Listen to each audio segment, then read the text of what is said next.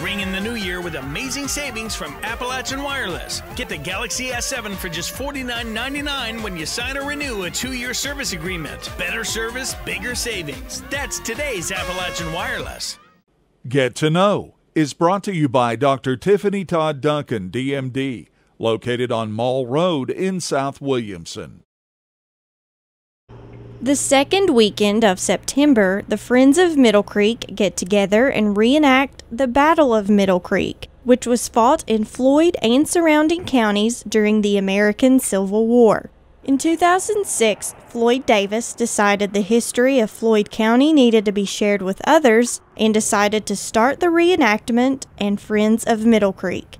It started when my son Patrick and some of his friends at Moorhead became members of the 5th Kentucky. And one night my son came home and announced that we were having a living history at it.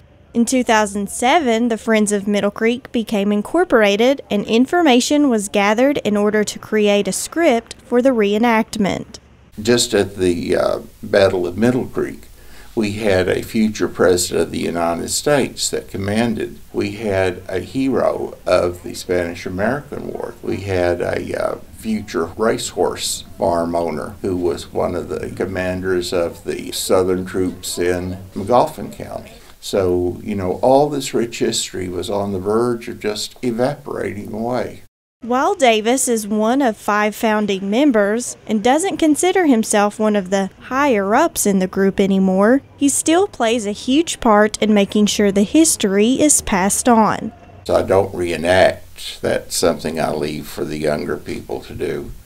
But I considered my job to be to organize, and I help the younger members to manage money, to get community organizations together, to get resources, and to make sure that we stayed within the letter of the law, and to be sure that we keep the history and the spirit of the history of the Civil War in Eastern Kentucky alive.